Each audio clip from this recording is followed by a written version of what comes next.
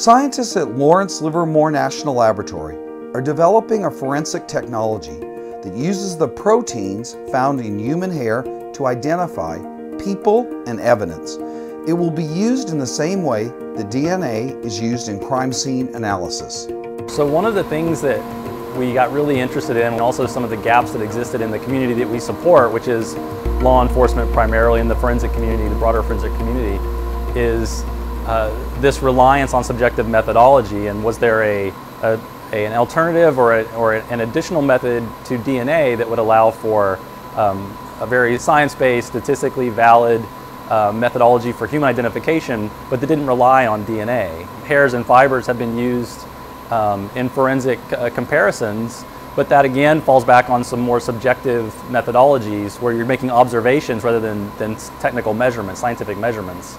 And so what we've done is we've developed a method that utilizes the protein that's contained within the hair shaft itself to give us detailed information about a human, a specific individual, and enable science-based comparisons between pieces of evidence.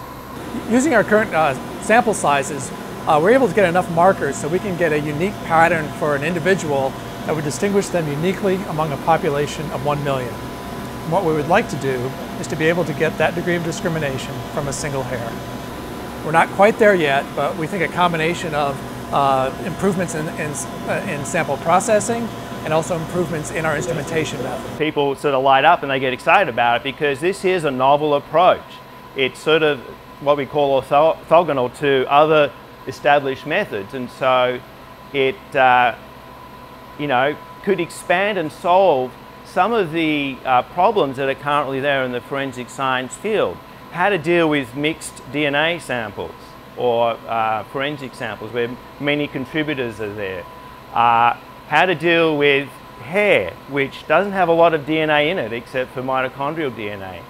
How to deal with forensic samples that might be compromised. They've been in the environment too long, the DNA is broken down. So with all of these factors, it's harder and harder to extract the DNA based information. And so what we're doing is another tool, and it just extends, maybe even just a little way, extends what we can actually extract, the information we can extract out of that individual.